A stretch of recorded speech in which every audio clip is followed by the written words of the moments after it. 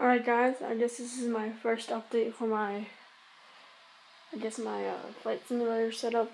I am not really making a cockpit. Well, I guess I am.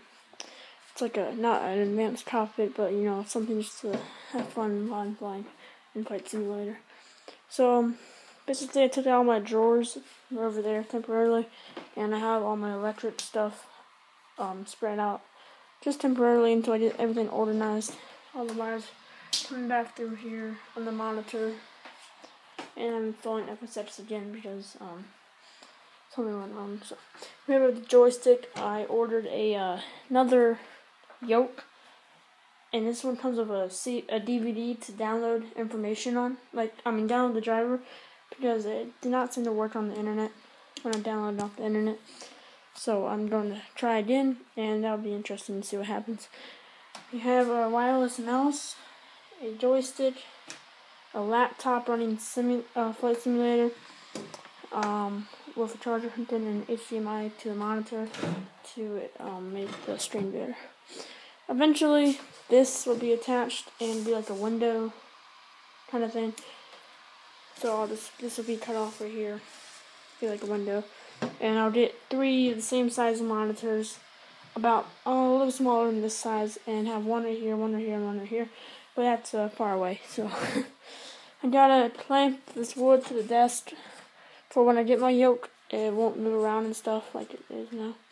And then down here you see these poles I'm gonna put on each side and have like an overhead panel for the keyboard, so I can do like gear or flaps and whatever instead of doing it over here. And up here I have a checklist Advanced Aviation provided. I'm going to do a more in-depth one later, but that's pretty basic for right now. I have my capture card down there. My laptop is actually, something's wrong with it. The internet's not, it's not hooking up to the internet, so I'm going to send this back in for my warranty and get a new one. And I'll be able to upload some more videos, so sorry about that. The FSX videos, there'll be a delay on that. And my capture card's down there. And eventually I'll have all the panels and stuff. You know what I mean? Like the gear, trim. The yoke also comes with a throttle, so I'll have that. And I keep my joystick for whenever I'm flying an Airbus, A320 or something like that.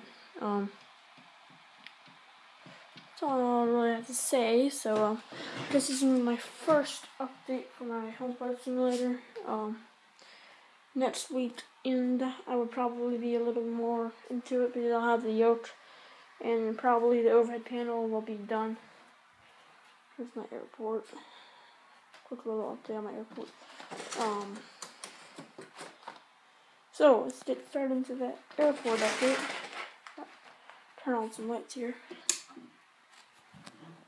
My shades are terrible. They always have light shining through them. Anyways, so we have United 787 attached into its gate. UPS MD-11 over there at the cargo center.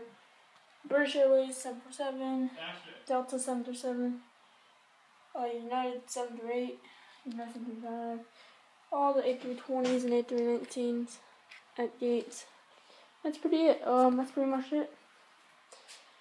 Let's see what else. That's basically it, guys. Thank you for watching, and peace out, I guess.